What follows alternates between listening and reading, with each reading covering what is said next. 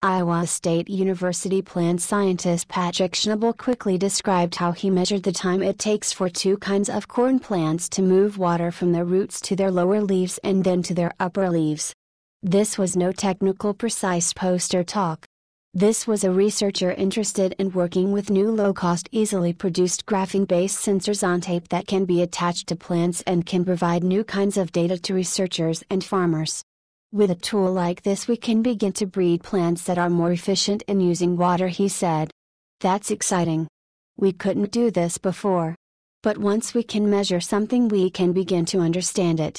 The tool making these water measurements possible is a tiny graphene sensor that can be taped to plants. Researchers have dubbed it a plant tattoo sensor. Graphene is a wonder material. It's a carbon honeycomb just an atom thick, it's great at conducting electricity and heat, and it's strong and stable. The graphene-on-tape technology in this study has also been used to produce wearable strain and pressure sensors, including sensors built into a smart glove that measures hand movements.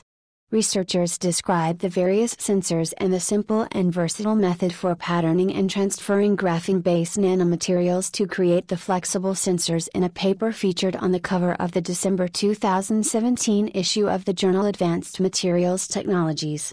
The research has been primarily supported by the Faculty Scholars Program of Iowa State's Plant Sciences Institute. Liang Dong, an Iowa State Associate Professor of Electrical and Computer Engineering, is the lead author of the paper and developer of the technology. Cheval Orton, a doctoral student in Electrical and Computer Engineering, is a co-author who helped develop the sensor fabrication technology. To do that, the researchers have developed a process for fabricating intricate graphene patterns on tape. Dong said the first step is creating indented patterns on the surface of a polymer block either with a molding process or with 3D printing. Engineers apply a liquid graphene solution to the block, filling the indented patterns. They use tape to remove the excess graphene. Then they take another strip of tape to pull away the graphene patterns, creating a sensor on the tape. The process can produce precise patterns as small as 5 millionths of a meter wide, just a 20th of the diameter of the average human hair. Dong said making the patterns so small increases the sensitivity of the sensors. The process, for example, produced a detailed image of Iowa State's cyclone mascot that was less than 2 millimeters across.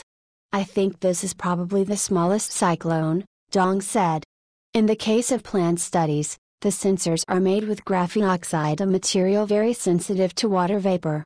The presence of water vapor changes the conductivity of the material, and that can be quantified to accurately measure transpiration, the release of water vapor, from a leaf. The technology could open a new route for a wide variety of applications, the authors wrote in their paper, including sensors for biomedical diagnostics for checking the structural integrity of buildings, for monitoring the environment, and after appropriate modifications for testing crops for diseases or pesticides. At last. Like video and subscribe us. See you next time.